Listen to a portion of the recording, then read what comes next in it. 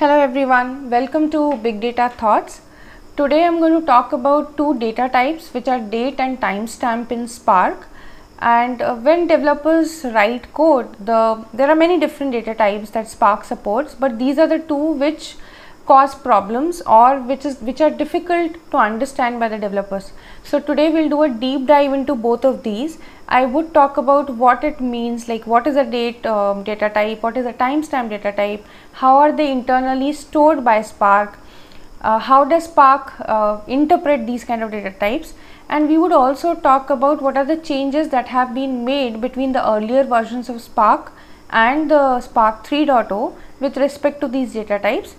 Also, I would talk about when you do a version upgrade from the earlier version to Spark 3.0 and above, what kind of difficulties would you face and what is the solution to that.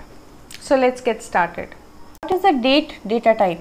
Now when we get data from any source, there may be date fields. How do you represent those in Spark? So for that we have a date data type which primarily would have three fields: year, month and day.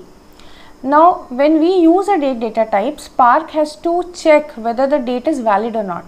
So there are some constraints that need to be applied. For example, the year can be only in a certain range. Month can be only between 1 to 12. Similarly, day can be either between 1 to 31 or 30 or 28 or 29, depending on whether it's a leap year or not. So these kind of constraints need to be enforced by Spark. How would that happen? So for that we have something called a calendar. So there is always a calendar associated which helps Spark to apply these constraints. So there are different types of calendars. I'll briefly talk about those and then I'll tell you what Spark uses. So first of all, the very primitive calendar was lunar calendar, which was given by Romans, and that was based on moon. So it wasn't that accurate. So later came Julian calendar given by Julius Caesar, which was a solar calendar and much more accurate than the lunar one. And this was used for in many languages. But then there was one more calendar which was better than the Julian, we can say, which was Gregorian calendar, which came in and that became a standard. After Gregorian, there was a calendar which was introduced called proleptic Gregorian. So now when we talk about Gregorian calendar can support dates beyond 1582. To be precise, 15th October 1582. So if we had to represent dates which were before this 1582, then Julian calendar had to be used. So initially the calendar which was getting used was hybrid calendar, which was a combination of Julian and Gregorian to support dates previous to 1582 and after 1582. But then later on proleptic Gregorian came in, which was supporting all the dates. So there was no two calendars required, you could just use proleptic and it would support all the years and dates. So that's how the calendars evolved. Now if we look at how Spark supports these, so before that let's just talk about the timestamp data type as well and then go into Spark's internal representation and how it uses calendars. So timestamp will contain these three fields that date had: year, month and day. But in addition to that, we will also have hour, minute and second. Plus we would have something called a time zone, because now we are talking about the instance of time in a specific time zone based on your geography. So date would be simply year, month, day, and timestamp would be year, month, day, and the aspect of time comes in, which is hour, minute, seconds along with time zone. So this is an example of timestamp. Now when we spoke about date and timestamp, but now we need to look at how Spark used the calendars, because when you use timestamp also you have to have those constraints and you have to check it against a calendar. So if we look at all the versions which were before 3.0, Spark was using the hybrid calendar, which is Julian plus Gregorian, and the API that Spark was using was Java 7 time API. This had one limitation. One is that you had to use both calendars together, Julian and Gregorian, to support dates beyond and previous to 1582. But in this calendar, the dates between 4th of October 1582 to 15th of October 1582 does not exist. They cannot be supported. And Spark 3.0 does a rebasing or a backward compatibility. Now, when Spark 3.0 came in, it had a different calendar. So that's why there had to be a backward compatibility that had to be supported by Spark. With Spark 3.0, what calendar are we using? We are using proleptic Gregorian calendar, which is a single calendar which can support all the dates and years. And there is a change in API as well. This calendar here we are operating on Java 8 time API. It conforms to ISO. The only limitation here is there is one single date that does not exist, which is 29th of February 1000, because according to proleptic Gregorian, that's not a leap year. So that's the only limitation. But this is a standard now used across in the industry by either PostgreSQL, MySQL or Python. All of them use a proleptic Gregorian calendar.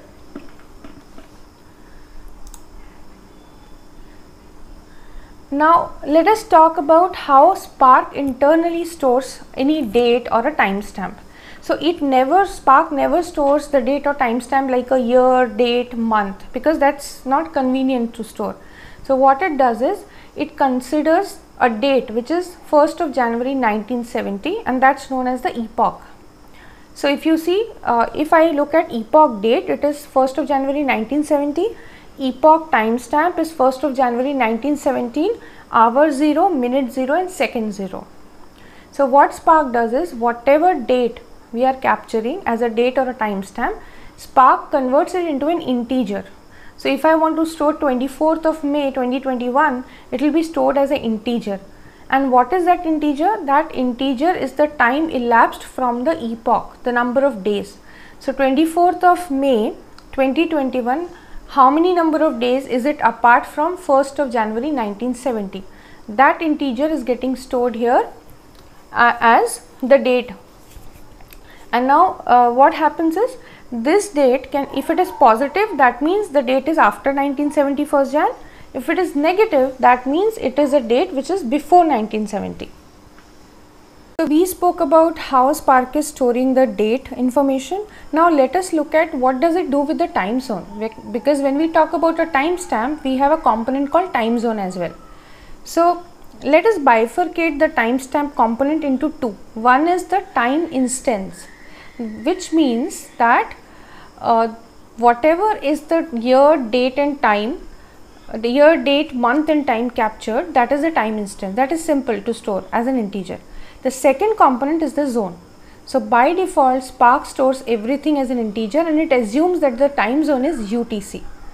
So what will happen is when that data is actually read using either PySpark or Scala or Java, that is when the time zone is determined. How does it determine the time zone?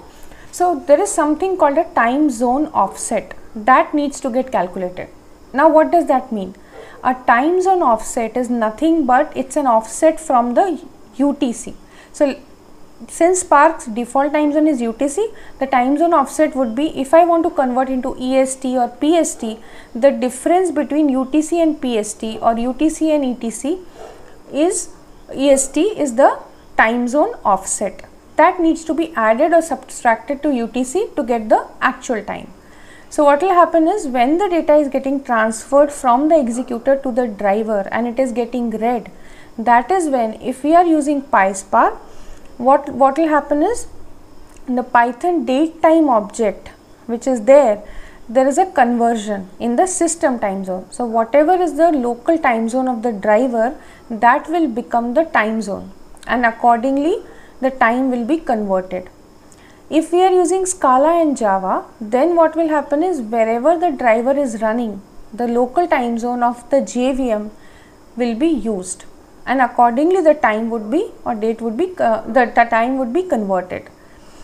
Now that is the default behavior, but when we create a date, there are ways in which we can specify the time zone, we can specify what we want to convert it into. Now I hope this is clear. So then we will move on to one more important aspect, which is the changes that have happened from Spark earlier versions to Spark 3.0. Now if you were operating on an earlier version and you do a version upgrade, you may see certain errors in terms of how the date and the timestamp are getting rendered. So I'll talk about the error and how to resolve it, because that's important when you do a version upgrade. So what will happen, like I told, earlier versions were using a different calendar and an API, and now we are using a different calendar and API. That's the reason we are getting these errors.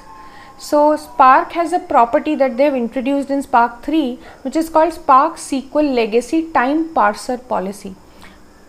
This property can have three values: exception, legacy, or corrected. By default it is exception. So I'll talk about what each of these are, but we need to understand that this property tells Spark how to handle the changes in the dates and timestamp with the version. So if it is set to exception, which is by default, which means if we have upgraded and now we are trying to read and write our data using Spark 3 and above. So what will happen if Spark gets any date which is so you use the previous version to write data and now you are using Spark 3. So if Spark gets any issue while reading the date which was written using previous version of Spark, it will throw an exception, and the exception would be something like what is there on the screen. Let us look at what are the two other properties that can be set, because we definitely don't want to just have an exception, we want to fix it. So the two other ways to fix it is we set the property to be to corrected, which means if the date time values that we have and we are sure that whatever files we have written will only be read by Spark 3.0 and higher, then what we will do, we will keep the mode as corrected, because it will just write the values as is, it will not do any rebasing. So this has to be used only when we are sure that we are going to read only using higher versions. If we are not sure that we will be using higher versions or we will be using lower versions, then the property to be used, or on the safer side we can say the property to be used, is legacy, which means what Spark will do, it will rebase all the date time values with respect to the calendar difference, because earlier it was Julian plus Gregorian, now it is proleptic Gregorian.